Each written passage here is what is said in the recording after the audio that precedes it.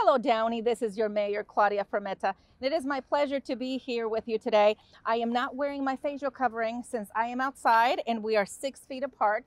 I am delighted to be here this afternoon with our police chief, Dean Milligan. Hello, Chief. How are you today? I'm wonderful, Madam Mayor. Thank you for having me. It's nice to see you. It is so nice to see you, Chief.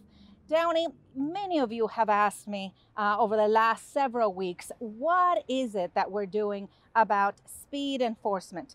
And also, what's happening around our streets?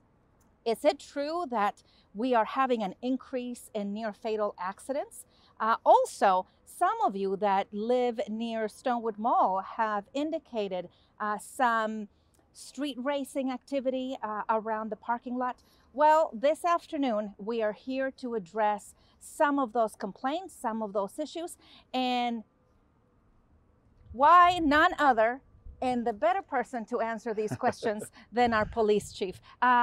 Chief Milligan, can you please tell us what is your department doing at this point in time to address the issue of speeding? What are we doing for speed enforcement? Okay, so over the course of the years, we have a dedicated team of traffic enforcement professionals, both motorcycle officers as well as officers deployed in vehicles. And they utilize a number of different tools: radar equipment, laser equipment, moving radar equipment. And they use those to track people and their speeds as they travel throughout our community. You might see them positioned in different places around the community based on the time of day and the heaviness of traffic, if you will. But what they're doing is they're monitoring the speed of the vehicles as they're traveling through and identifying those that are traveling above the speed limit. And then when the situation warrants it, making drivers contacted and issuing citations as appropriate. That's the first prong. The second prong is, as you mentioned, the concern about the street racing and a lot of complaints that we're getting about gathering of car clubs. And a perfect example is we're getting a lot of complaints here in the Stonewood parking lot near the Raising Cane's about car club groups congregating in the area, which in turn oftentimes leads to street racing type of activities. So we're deploying a street racing detail, if you will, made up of officers that have a background in traffic enforcement, and their specific task for their assignment is to identify groups congregating, car club type groups congregating, and or addressing high areas impacted by the reports of speeding vehicles. We've been deploying that special team for the last 45 days. And during that time, we made 3 arrests for speed or street racing type of violations. We've impounded 5 vehicles, and we've issued 141 citations. Not all those citations are for speeding or for street racing, but they're for precursors to the groups or the car clubs or the types of vehicles that lead up to those that participate in the street racing. Chief, many folks have also indicated there is a problem with an increase on accidents, near fatal accidents. Can you tell us, can you set the record straight in terms of what is happening and what is the department seeing at this point in time? Sure. I think there's the first thing I want to assure you is that our overall traffic accident numbers are down from the previous year. That includes injury traffic accidents and serious injury traffic accidents, as well as fatal traffic accidents. But I think what we are seeing is that the messages that we're receiving from the public are oftentimes passed along through social media outlets. Somebody drives by and sees an accident, they take a picture of it, they share it with a few people, and all of a sudden 5 or 6 people are talking about all the accidents they've seen. But it's through these posts on social media where there may have been an accident, but the number is definitely not on the rise.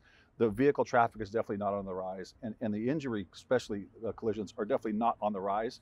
So I think some of it is just peer-to-peer sharing. They're sharing information, and they're sharing it with other people who might not know, and then you're getting the feedback from multiple people about the accidents. But oftentimes we find they're all talking about the same accident, right? And there's not to say that we don't have accidents that look horrible, especially when they involve multiple cars. But we've been fortunate in that the majority of the accidents that we respond on are not injury, and definitely not serious injury type of accidents. So I think that's what I attribute it most to, is just the way that people are passing the information along from one to another. And as you well know, it's a great forum for people to share information, right? To share safety information, to share areas of concern.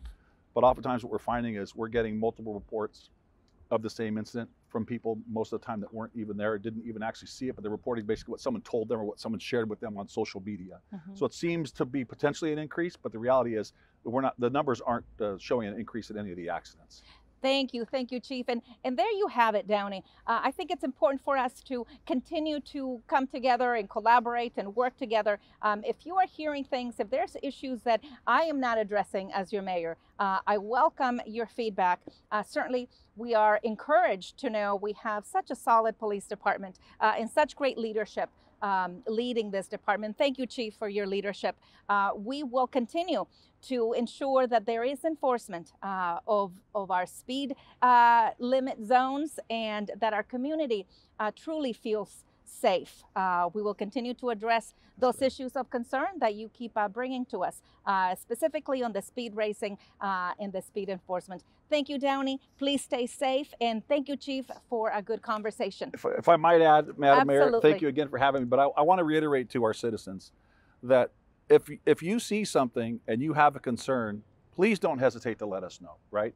I don't want people to think, oh, somebody else probably already reported that, so I don't feel like I need to. Absolutely. If it's something that you're concerned with, something that doesn't look right, something that doesn't seem right, something that seems like it's a safety issue, please don't hesitate to let us know, because we will respond. We will follow up, and we will make sure that whatever the concern is taken care of, one way or the other, whether it's a simple thing of advice or whether whatever we can do, however we can help.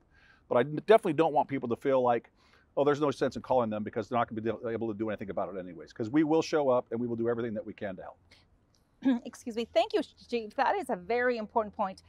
See something, say something. And know that if our officers do not respond immediately, it is because at any given moment, especially on weekends, there may be a backlog of calls. Yes, and those calls are handled by priority. And so I think it's important for our residents to also understand that. But any additional comments, Chief? No, I think you make an important point in that I believe that the term in your field is triage, right? Yes. We get calls for service. We have to triage the level of emergency. The most emergent calls we respond to as a priority. The calls that may be a concern but don't rise to the level of actual emergency, we will get there as soon as the emergency calls allow us to. So I never want people to feel dissuaded from calling us because it took us more than a couple minutes to get there, depending upon the type of a call. But rest assured, we will be there. It's just a matter of, as the situations that we're dealing with unfold, to get there as quick as we possibly can. Thank you. Thank you. And Downey, please be safe out there. We are hoping for better days in 2021. And Chief, thank you again for your time. My pleasure. Stay safe, Downey. Take care, folks. Bye now. Thank you.